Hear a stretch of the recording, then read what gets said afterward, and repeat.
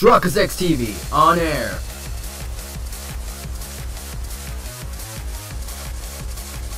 We are now live in 3, 2, 1. March 23rd, 11:54 a.m. District Court, defendant lobby number 3. Welcome back to another exciting episode of Phoenix Wright, Ace Attorney, Justice for All. In the previous episode, we began the second day trial of my farewell turnabout. Today's episode, we're gonna be on trial with Adrian Andrews again. If you're happy with this episode, make sure to hit that like button. Sports would be appreciated to the channel.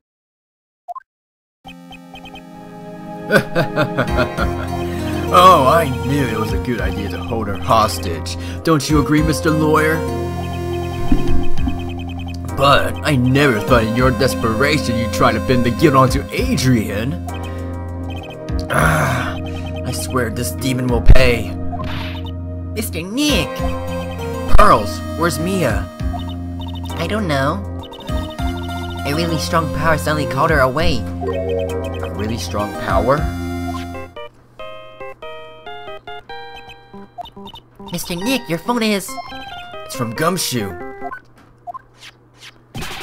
How's it going? Have you been hanging in there, pal? Yeah, sort of. We just barely found something to latch onto. Phew, that's good, pal. And what about you? Anything yet? Have you figured out where the killer and Maya are? We still don't have any leads, but... What? We don't have any more time! If we just had one, even a single clue would be really helpful.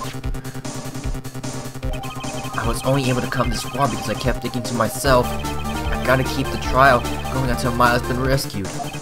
But have I just run out of luck this time? Is all our hope for naught? A tent? Huh? A tent? I could see a circus tent. Mia! It looks like Maya was unconscious until just a few minutes ago. As soon as she woke up, she called for me. So it was Maya that called you away. She's locked in a dusty little room right now. And I could see a circus tent outside the window about 300 feet away. Gumshoe! Is there a circus in town right now? There's only one, pal. A very big circus. Maya's somewhere within 300 feet radius of the main tent. What? Okay, hold on a sec, pal. Hey, draw a circle on that map about 300 radius from the main tent. Hurry! And? I could see a mailbox under the window. Gumshoe, there's also a mailbox. Okay, what else? What else, Mia? I'm sorry, but it was only a very small window. I couldn't see anything else.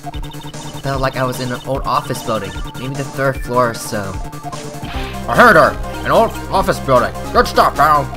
Okay, just hang in there, just a little longer. Okay, just hang in there. Just a little longer, pal. Wish us luck. Good luck. I'll call you later, so don't let your battery die, okay, pal? Mia, Maya's not hurt, right? She's in a pretty bad state, Phoenix. She's being starved. Gumshoe, please hurry. Looks like we're out of time. Are you alright, Phoenix? It's only a matter of time before Maya's rescue. I can do this. I just have to make this trial last a little longer. It could be a little bit short episode because there's only like one thing we have to do. So, but oh well, I'll prolong it. We will now reconvene. The killer, the man who murdered the victim, and listed his client. From this, one obvious question arises. Why this particular item? I believe the answer to that question will provide us with the name of the real criminal. Now then, the prosecutor calls the defendant's manager, Adrian Andrews, to the stand. Currently, the witness is accused of tampering and obstruction of justice. However, you have been called to the witness stand today to ascertain who exactly is guilty of murder. I understand. Very good. Now, have you ever seen this bear before, Miss Andrews? Of course I have. You have seen it before? That's right. It's only natural the witness has. Miss Andrews, could you please enlighten the court to this bear's secrets? Alright. Why? Why does she know about the bear? The bear figurine. Actually, this is an elaborate puzzle. If you know the correct order, it can be taken apart one piece at a time. How? I had centers a small cavity with just enough room to store a small item. Because of its complexity, if you don't know the order, you can't open the bear. You really can't tell that it's a small jewelry box just by looking at it.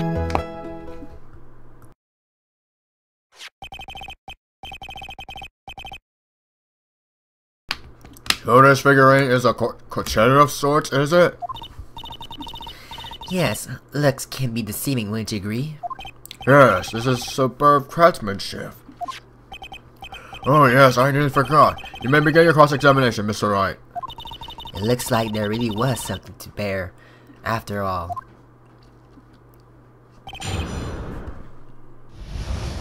Bear figurine.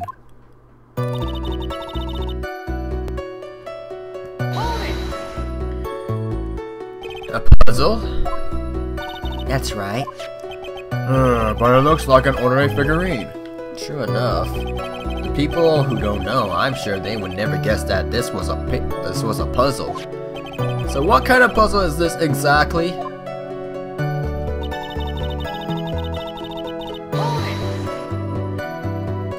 So you can't take it apart, and how would one go about doing that? Well, you first turn its tail to the right, and then push it in. Oh yes, I see. After that, the arms and legs are free to move and can be removed. Oh, this is most interesting. A boy and his new toy. It's like he's 5 all over again. Oh, don't mind me. Go ahead and carry on. I think he lost it. Well, what do you find after you take the puzzle apart?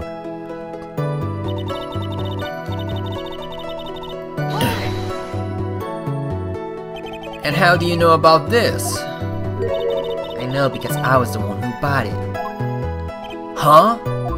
It was a souvenir from a friend and I, when a friend and I went to Switzerland. And this was a present from you? That's right. It was a puzzle in the shape of a bear, so I thought it would be perfect for one. So it was a present from Miss Andrews. Witness, let's continue with your testimony.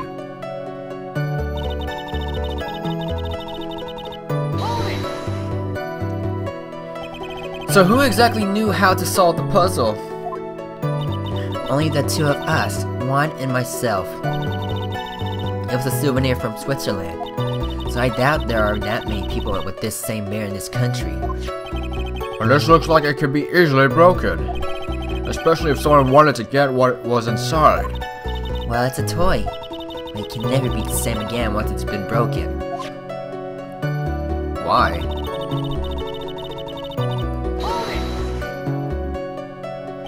Who else knows this bear is actually a small container or a jewelry box? I never told anyone, and as long as Juan never told anyone either, then only the two of us knew. The two of you, huh? And of course that means Mr. Ungar didn't know, right? I think this is about all I'm going to get for now.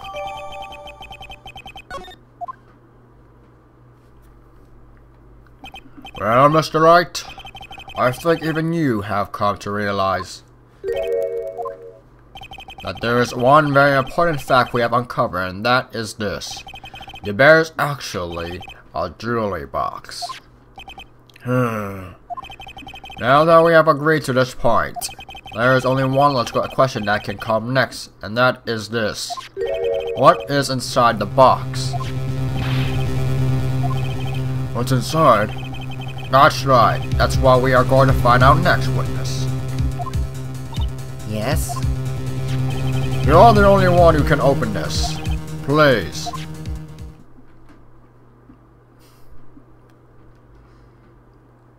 There's a painful silence hanging over the courtroom. All eyes are on Miss Andrews now as she solves the puzzle and takes the bear apart. I've opened it. Is this what you wanted? What is this? It looks like a note. I don't think we need to guess at what that is, do we, Mr. Wright? It's a suicide note. A suicide note? A suicide note left by one corridor's former manager, Celeste Impacts. Until now, no one knew of its whereabouts, but just as we suspected, it was hidden. Hidden by the victim, one corridor himself. It shaped Celeste Impacts had very beautiful handwriting, and she just as beautifully signed her own name on this document. This is most definitely the note she left right before she committed suicide. Order! Witness! Did you know about this? Yes, I did. I heard all about it from one. When I discovered his body, it looked for the bear. I looked for the bear. I wanted to destroy the note before it became public, but I couldn't find it anywhere. Because it had already been taken by the killer. Everything is going up at Mr. Edward's pace. So now that the suicide note has been found, what's the next logical question? What is written on the note? That's right. At least that's what I would think. Now then, I believe it is only appropriate the contents of the note may be known. I can't stop you, can I?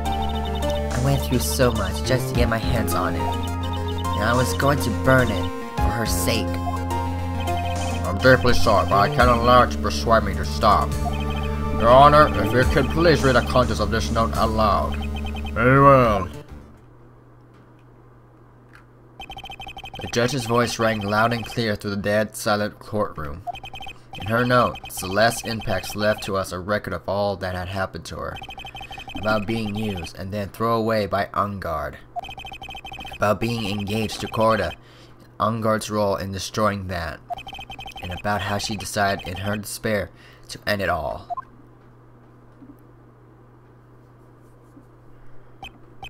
And that's all Miss Impacts had to say. There is one thing I would like to say here. The prosecutor has no interest in slaughtering Mr. Ungard. Then what? Our intention, Your Honor, is to establish a motive for murder. Isn't that correct, witness? Yes. And the night of the murder, one was going to make the contents of the note public. After the post-ceremony show, he was going to hold a press conference. Right. Mac Ungard values above all else. As refreshing like a spring breeze image. Which is why he had to stop himself from being made public. At any cost.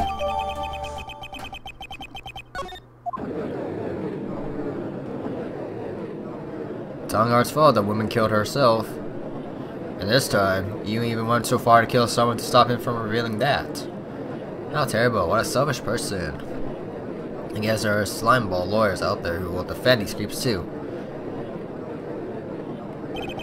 There is no margin for doubt here. Mr. the Killer's client's goal was to obtain this suicide note. And the only person who needed this note that badly is the defendant. Let's not forget that the bear with the note inside was found at the defendant's house. It seems that we have come to the truth at last.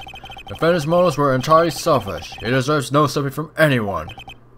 How am I supposed to escape from this one? Why the hesitation, Phoenix? Yamcha hasn't called yet, so you know what you must do. I know. I have to carry on and buy him some more time. Okay. There are two deadly pieces of evidence. The figurine and the suicide note. Maybe somehow I can't find a way out of this situation from one of those. The gavel is already in the judge's hand. Phoenix, hurry! The suicide note or the figurine? Which one of these should I pursue? I mean, we're gonna get penalized for one of those things, and I mean, I want to look back on what we had to conversate. I would say the figurine. You now do what daily webs precision. When asked which one to pursue, select either the figurine or Celeste. No. There's one thing. Anything that contradicts the claim. Did Unger really know about the note or the bear? All right then.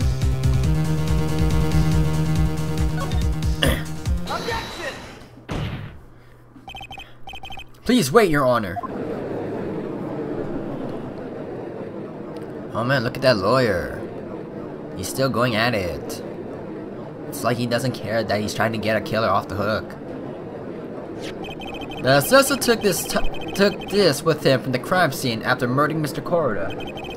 At the request of his client, of course. So, what's your report, Mr. Wright? I think it's possible that Mr. the Killer's client was Matt Ungard. In fact, I think there's a contradiction here. You can't tell by just looking at it that this bear is really a jewelry box. The chances that Matt Ungard thought this note was inside this bear are 0 to none. Oh, I didn't think of it that way. Exactly. I did think of it that way, and I thought it was rather strange. After all, there's no reason why Mr. Ungard would ever want a jewelry box like this.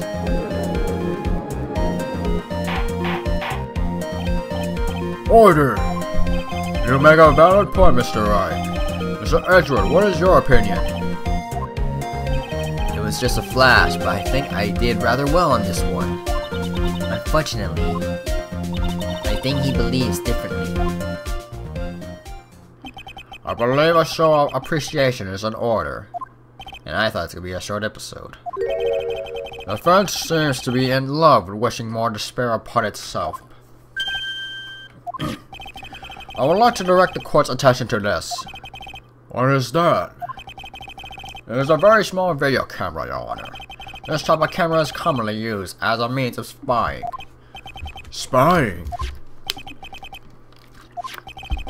What the?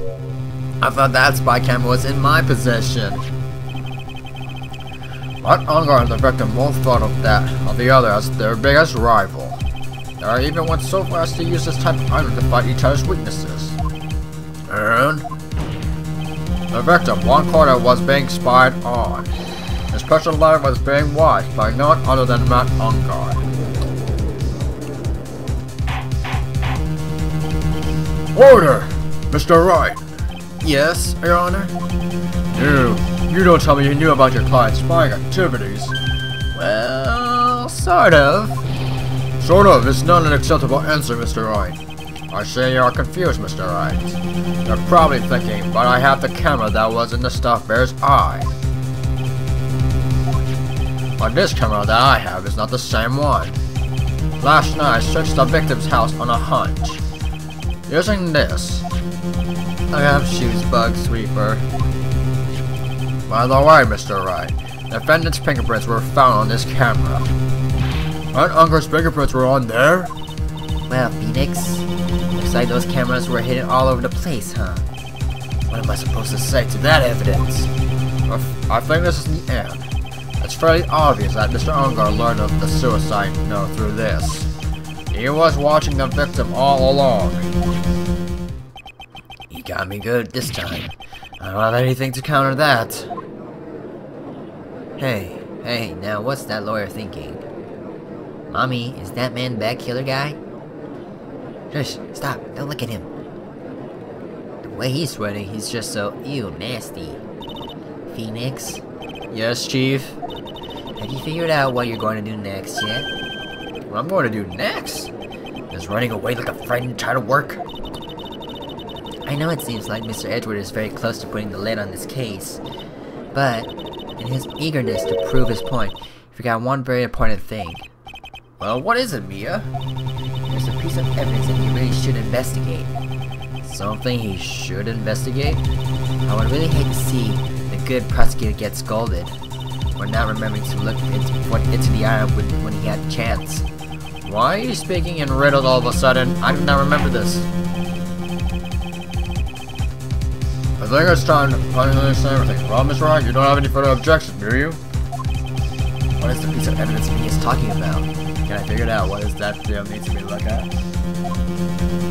Is that evidence? I have an objection, Your Honor. Huh. That was about the weakest objection I've ever heard, Mr. Knight. Objection! Your Honor, the defense has no intentions of letting this go so easily. You're being to sound desperate. That's just your imagination, Your Honor. Mr. Edgeworth, This is not like you at all. In your eagerness to prove your point, you've forgotten one very important thing. Hey, isn't that what I just said? Well, you're telling me that I forgot something. You're so close, Mr. Edgeworth. But there's something you really should examine about this piece of evidence. What do we have?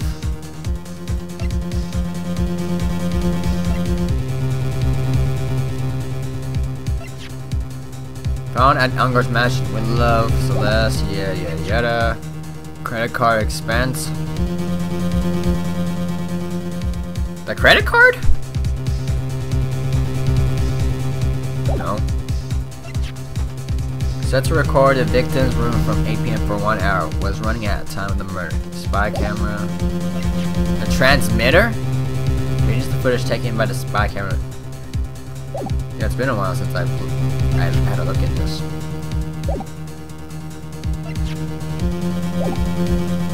It's either one of these two things. Let me double check. Let's see. Present evidence and present suicide note. Did we get the suicide note as evidence? Oh, we did. It tells Ungar's horrible misdeeds.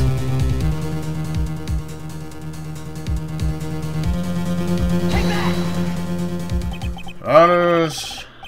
impacts a suicide note, right? Who knows? I mean, sure, this suicide note was found inside this bear, but this bear was in my possession until a few moments ago. Which means... the handwriting on this suicide note has yet to be analyzed. So, as to whether the pivotal piece of evidence was really read by Miss Impacts or not, has yet to be even remotely confirmed. Mr. Wright, you can't seriously be suggesting... Mr. Wright, are you saying this suicide note is fake? Miss Andrews? You were the one who tried to pin the murder on Mr. Ungar. Who's to say you didn't create a fake suicide note and put it into the bear? How dare you! Your Honor, the fence is indiscriminating. accusing the witness again. There is no evidence linking the witness to the suicide note whatsoever. But if this is a fake, then the witness is the only person who could have made it. What? Recall the witness testimony concerning this figurine.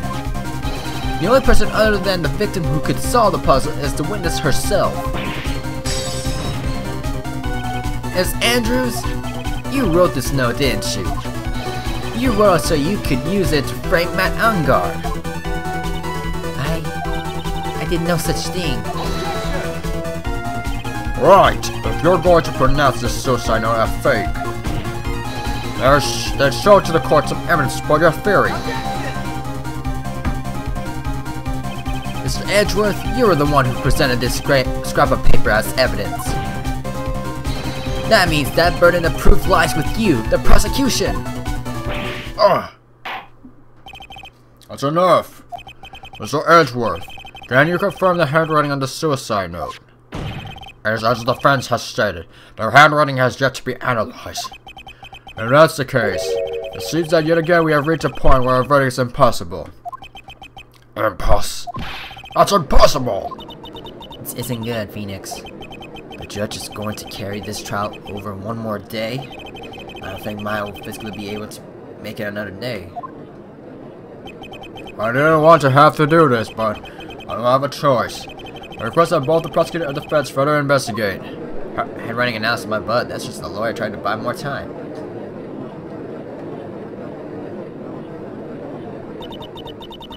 I think we've reached the end of the line.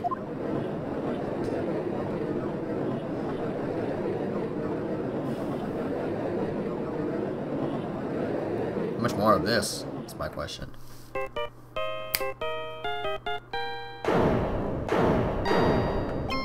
What is that sound? It's Gumshoe. Hello? Gumshoe? Ah, What is with him? And what's with that sign? Where's Maya? What happened to the killer? he got away. What? I'm sorry, pal. I really am. I don't know what to say besides I'm sorry. I wish there was some way to make it up to you. I really do. Anyway, what's going on? We found his hideout, pal, but the two of them were already gone. This is terrible.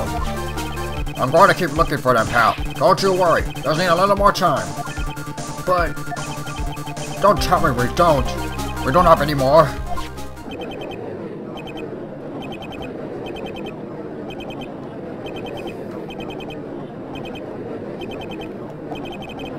you hear that?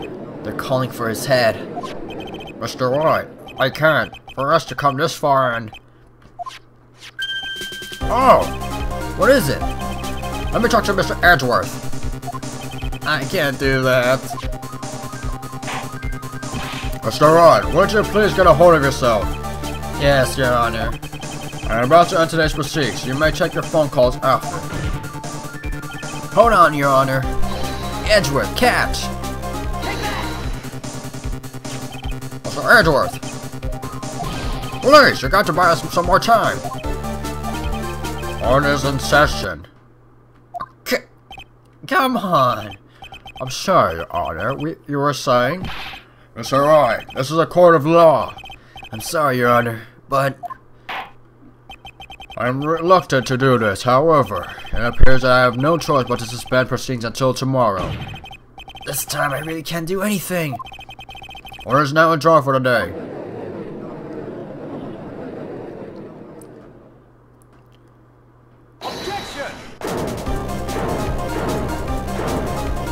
Please write, Your Honor. Edgeworth? What is it, Mr. Edgeworth?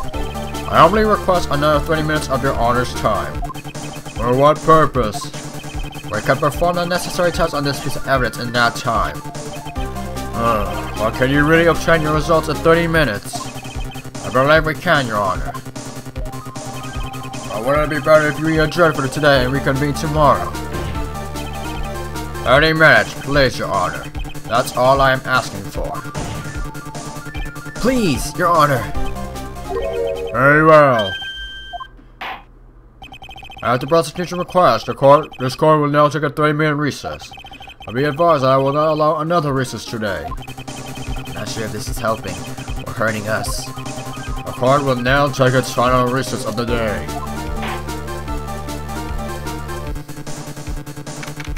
March 22nd, 2:04 p.m. District Court. Right. Well, what's going on with my situation? The killer. Looks like he got away again. 30 minutes. Can't find her in that time.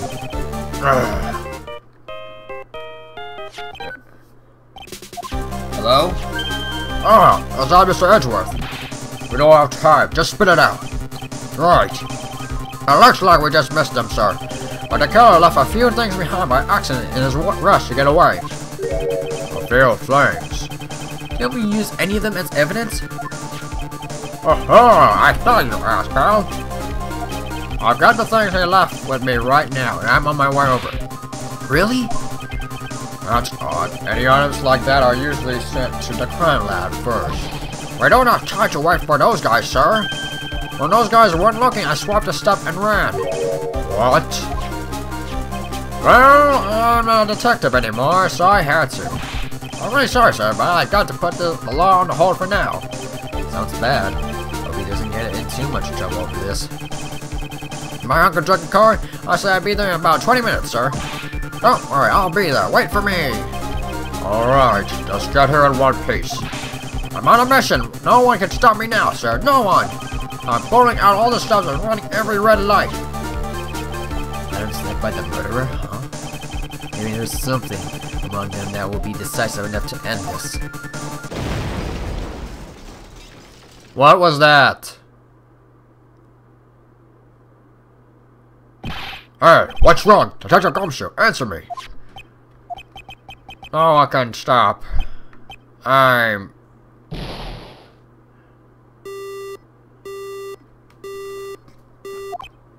What happened? Sounded like he had an accident. I'm guessing his cell phone broke as well. What was he thinking?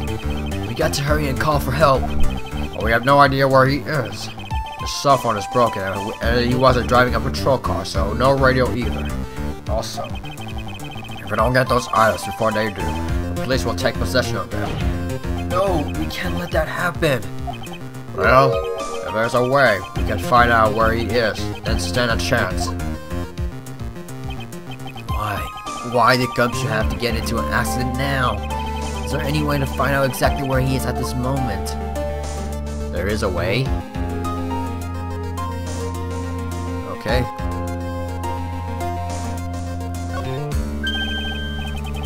That's right, there is a way. What? How? I'm sure we can find out where Detective Gumshoe is through this.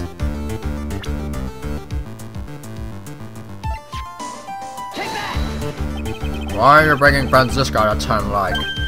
Oh, I see. I'll try to get in contact with her. The chances are slim, but she's all we have. Franziska, will she even want to help us? Edgeworth, What is it? I don't have any right to judge anyone ever again.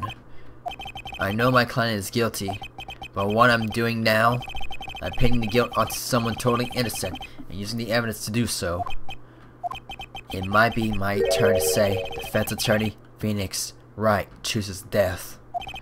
Right. It doesn't suit someone like you to cry unless there's tears. Useless tears. Whether you do your job well or not, that can only be seen after the verdict has been decided. The verdict? It's Prosecution Edgewood here. Yes, bailiff. There's a phone call for you, sir. They said it was extremely urgent. I'm probably finished with the handwriting analysis. I have to go take this call. In the meantime, think hard about what it is you must do. And with that, we'll end today's episode right here, ladies and gentlemen. Make sure to hit that like button, comments, points. If you're new, feel like a subscribe. This is RocketsXTV, and I'm signing out.